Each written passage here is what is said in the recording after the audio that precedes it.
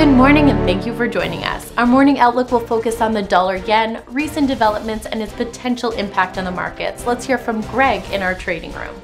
The dollar-yen pair has stood still in the last session. The ADX has transitioned sharply into the positive area. Bitcoin has added 2.9% in the last two sessions. The ADX has skyrocketed into the positive zone. The price of gold has gained 0.6% in the last session. The Williams indicator transitioned into neutral territory. The price of crude oil has lost 5.3% in the last three sessions. The ADX has transitioned sharply into the positive area. Thank you. Moving on to the latest updates in world financial news. Oil prices fell and posted a second consecutive monthly drop as rising COVID-19 cases in Europe and the U.S. heightened concerns over the outlook for fuel consumption.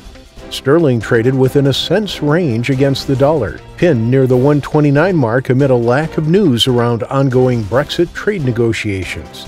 The safe haven dollar rose to a four-week high amid jitters ahead of next week's U.S. presidential election and the continued surge in global coronavirus cases. Thank you.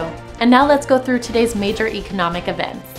The Australian commodity prices will be released at 4:30 GMT. The Eurozone Centix Investor Confidence at 6:30 GMT, the German Manufacturing PMI at 6:55 GMT, the Canadian RBC Manufacturing PMI at 12:30 GMT, the U.S. Manufacturing PMI at 12:45 GMT, and the U.S. construction spending at 1300 GMT. We hope that you've enjoyed today's market outlook. On behalf of all of us here, we wish you a productive trading day.